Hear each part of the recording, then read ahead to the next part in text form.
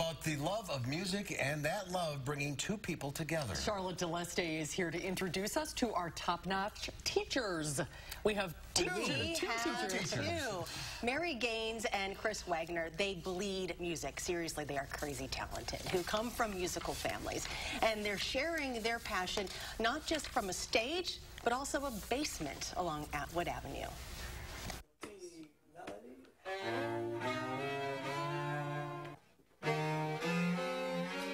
You can hear some pretty sweet sounds coming from this building on Atwood Avenue.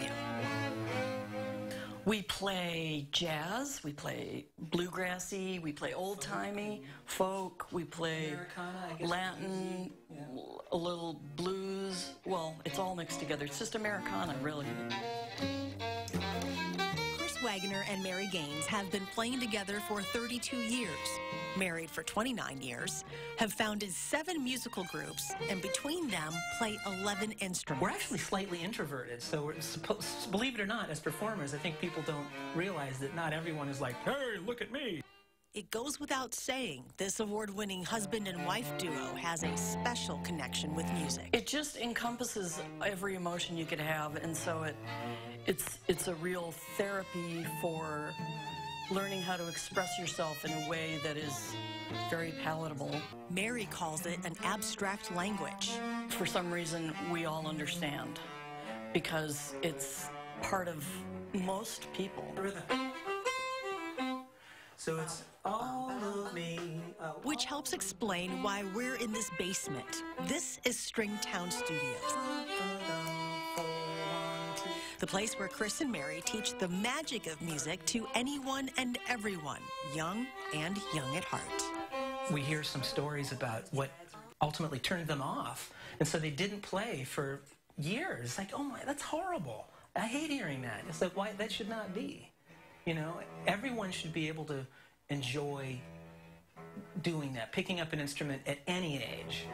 Adults, children, it doesn't really matter what age they are. You can see sometimes in their behavior or how they play something, what they know and what they don't, and to help them expand that is just, it's very rewarding to watch somebody learn to play better.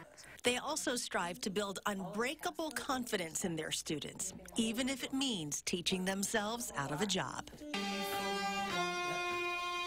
To be able to do it on their own, to learn how to take something they've never heard before or seen before and turn it into something that expresses them. At the end of the day, I feel energized. I think Mary and I talk about it, instead of feeling like, oh my God, you know, oh, that was tough. It's like almost never feel like that.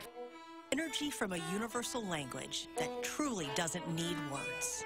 I found this purse at Goodwill and it said, music is life. And I just thought, that's so perfect. You don't really need to say anything else. Nice, nice.